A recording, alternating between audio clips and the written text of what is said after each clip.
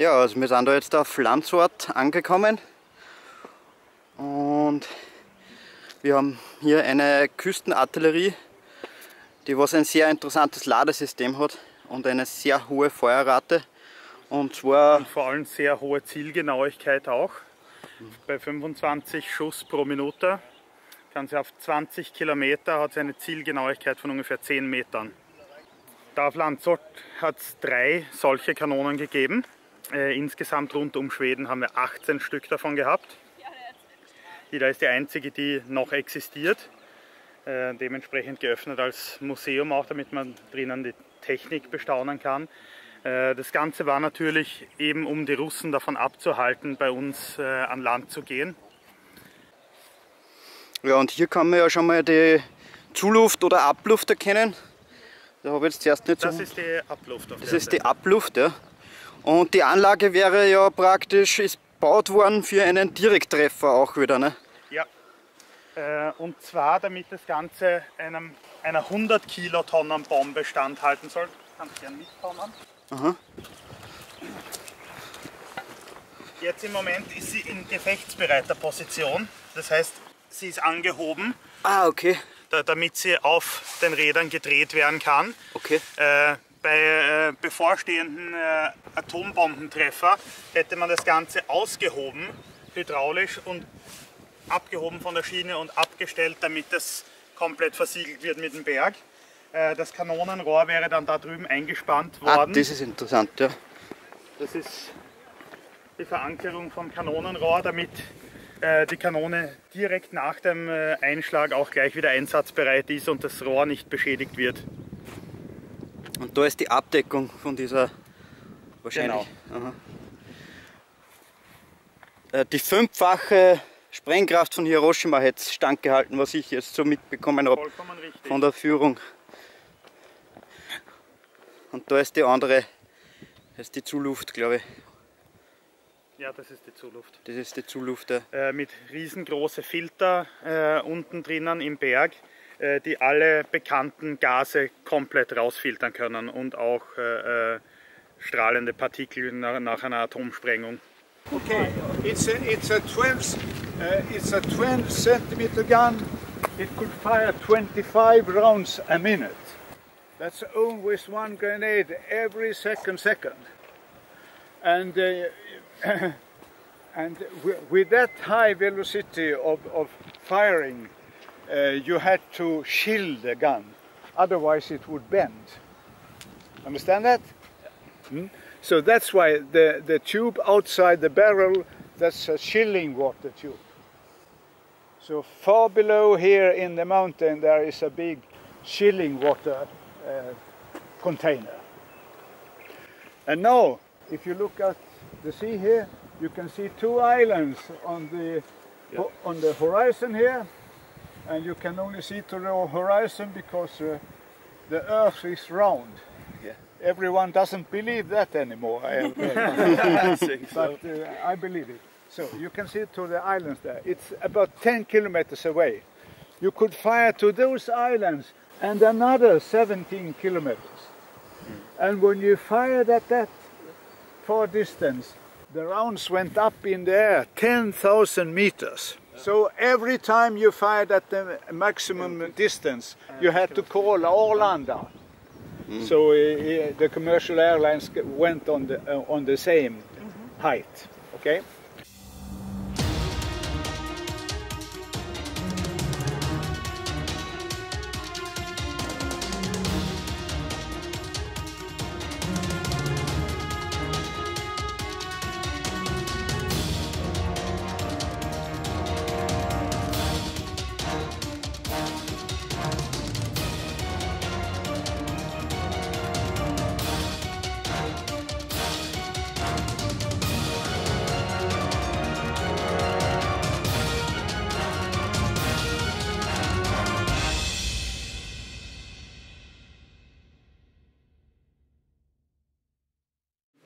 So now you have passed through 2 thick walls and 2 thick iron hoods, okay? And one of them must always be closed when you have duty inside. because in the fortress you had overpressure to prevent gas to come inside. That's why. But that overpressure was so high that you woke up in the first morning with headache. But it isn't dangerous, so no problem. And here you can also use this water to clean you from gas or nuclear decontamination. Yes, decontamination.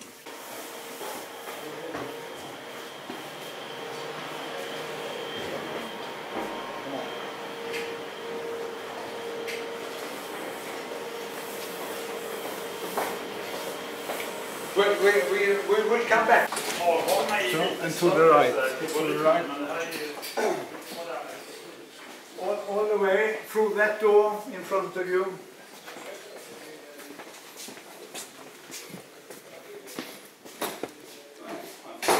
Okay, and we stop here. Here, the whole fortress should survive 1 month without connection with the outside world. And that's no problem with food, of course. The problem so far out on the sea is, of course, water.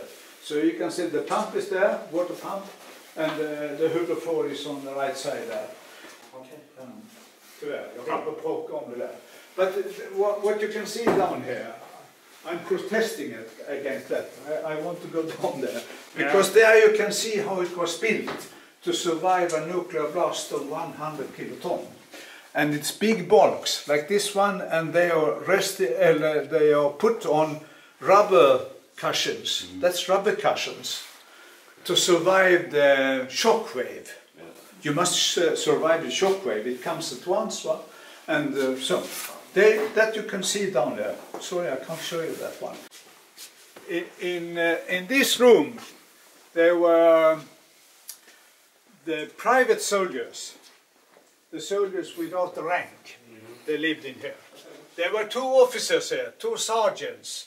But you know, officers in the Swedish defense, they always have their own room.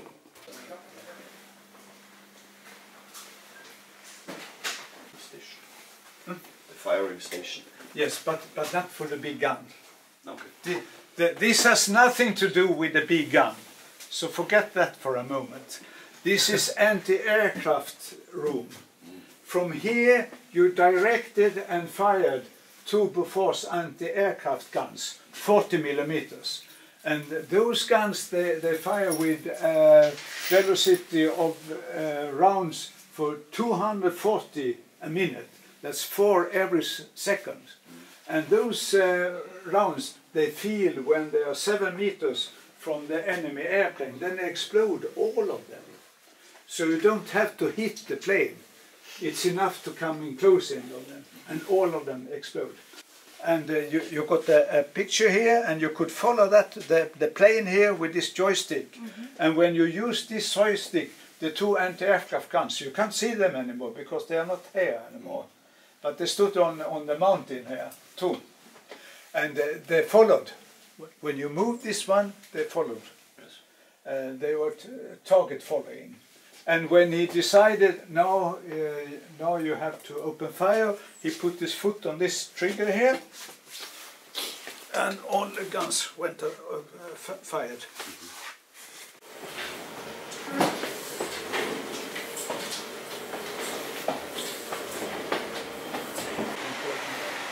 That's the filter room.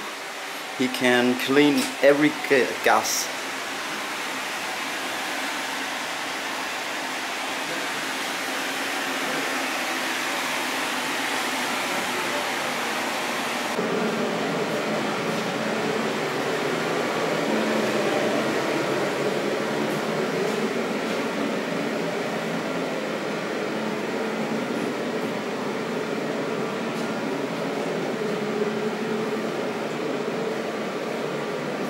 Ist da ein Notausgang? Huh? So, every museum in Sweden must have a rescue exit. So that's one.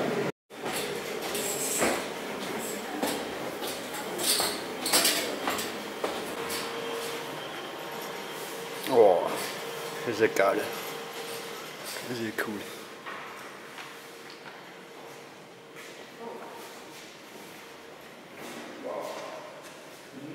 that one is of course not shells. It's Lerhusen auf Deutsch, nicht wahr? And 20 in each one, and to move them from the walls round this is the loading table. To move them from there to the loading table, you had two hovercrafts. Here is one of them. If you pull this, the air goes down on the floor and it lifts from the floor. Okay. But it's enough to go there and get 25 rounds, with each one with a weight of 46 kilo from the walls. And there are two loading. Here's one, and you can see another blue there stands the other one. So to move them from the wall to the loading table, and here we're standing two soldiers, one there and one here. And here you have to use your muscles. You lift from the magazine up on the loading table, and there's this one. And here you pushed it, and it went down there, and it was pushed below this man sitting here. He was sitting below the gun's computer. It's this one, the computer. Under it, through the wall, and on the other side of the wall, it must change direction from laying to standing, 90 degrees, because it's still 10 meters up to the gun. And in the worst place, the gun 10 meters up there, it must be fed with one big piece like this one every second. So you understand, of course, this must be very high quality of every small piece of the loading table here. And the two types of ammunition here were explosive missions and sea target ammunition. You can see that here. This one is an explosive mission. And the yellow here is explosive, it's powder, and on front of it there's a small radar. This radar, it feels when the grenade is 50 meters above the target, it explodes. That shell is to area target. An area target and to soft targets. But this one, this is sea target shell. Whoa.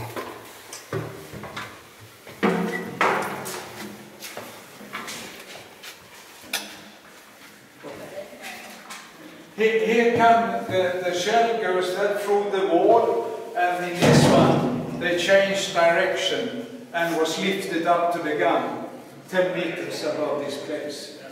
And here you can see the gun tower. We are standing here now. Ammunition room, that one is that one. And here's, we're standing here. This is empty, and here you can see blue. That's below me, there is the chilling water container. And the water gets from that one with these tubes up to the gun, to chill the gun. And this empty space, it's very big, because here goes all the empty shells when they have fired, Lerhusen. So this is made for 800 Lerhusen.